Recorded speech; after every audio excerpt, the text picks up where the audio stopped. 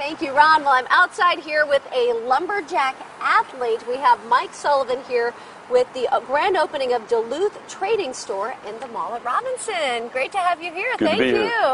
All right. Nice to meet you. So tell me, how do you even become a lumberjack in the first place? Nowadays, it's in college. They have actual college wood chopping teams, and that's how most of the athletes are getting into the sport now. When I started, you just had to kind of meet somebody and got involved in that way. So is there a difference between being a lumberjack and a lumberjack athlete? Or is it no, it's kind of the same thing. I mean, obviously lumberjacks cut wood, in the woods, cut timber and all that stuff. Now we've just turned that into a sport, which happened 100 years ago. All these events that we do came from actual lumberjack jobs in the woods, cutting trees down, sawing them up, doing all those things. Wow. Well, I can't wait for you to teach me how to use a saw, because I actually am thinking, I don't think I've ever really used a saw, so this is going to be really exciting. But you're here for the opening of the Duluth Trading Company store. Tell me about the store. Well, these stores are being opened all over the country. This is the second one we've opened up in Pittsburgh. I mean, in Pennsylvania. We did one in over on King of Prussia. Yeah, we did one there. So they're opening up a lot more.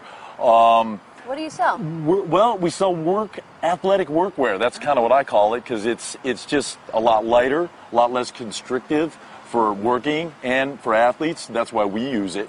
And the gussets that are in the arms, so you can stretch out. You have the pleats in the back, so it's non-constriction.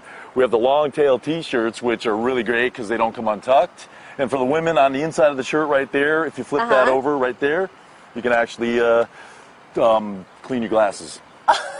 You thought of everything, didn't you guys? They thought of everything, yes. That is so cool. And we have pants too, the work boots. Everything is comfortable, easy, durable, and tough. So people who are probably work outside and in the elements already know about Duluth, but people who may, since it's our first store in Pittsburgh, may not know. It's for everybody, it sounds like. Yes, everybody. Come on down and check it out, and I'm sure there's something in that store for everybody. And you guys have a special event where you guys as Lumberjacks? We're going to run a couple of Lumberjack demos at 12 and 5 o'clock tomorrow. Okay. And it should be really exciting. That's going to be fun. So we're going to get to see what you do. Now, you're going to show me an idea of some of the stuff you'll be doing? Yeah, we're going to do a little crosscut event here. Now, this is is it really called the Jack and Jill? It's called the Jack and Jill. It's a man and a woman, and then what we'll do is we're going to cut this piece of wood here. Okay. It's going to start in there like that. I want you to stand on those blades. That's interesting. On the other side of the saw there, like that, and just kind of pull it to you. Yeah. There you go. That's it. It's really going. I see the wood chips going. Maybe you kind of just push down as you go. Yeah, just He's doing all the work. Oh, this is so cool. Now, is a Jack and Jill saw helpful if you can't get a mechanical saw? I mean, does anyone use these anymore? No, nobody uses this anymore. This is strictly a racing saw built to race. What's a racing saw mean? Well, these are for racing. The competition? The competition, yes. Nobody does this in the woods anymore. It's all chainsaw. Yeah, oh my goodness. And then you've got a real saw, like the one you really would use? No, this is actually, this is also a racing saw also. This is a saw that we use in competition. It's got all kind of extra stuff going on there. Well, this is actually, the only thing that's really off a chainsaw on this is the back handle. Everything else is custom made. This event is called the Open Modified Chainsaw Event. The only rules is a single cylinder engine, and you must be able to pull start it. That's it. Can you show me?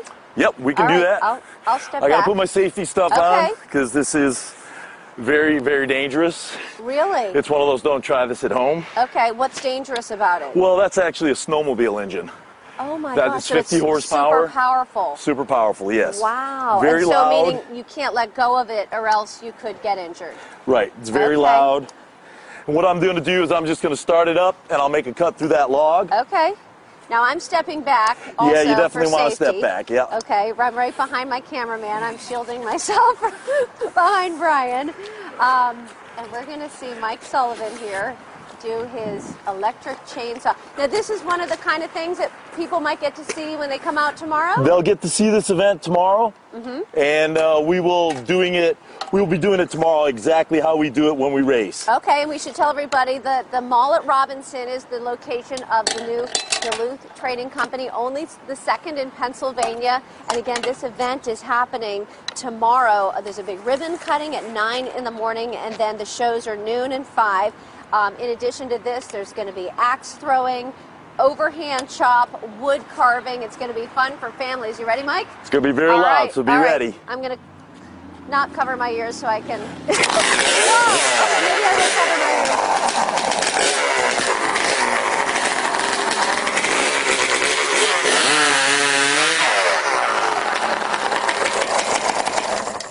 Fantastic!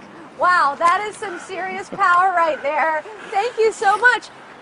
See, I thought maybe you went in the hole that we did, but no. You made a totally new cut in like 1 second. My goodness. Yep. All right, again, the Duluth Trading Company opening tomorrow at the mall at Robinson, the big celebration. 9, the ribbon cutting, and noon, all the Lumberjack events. Coming up next,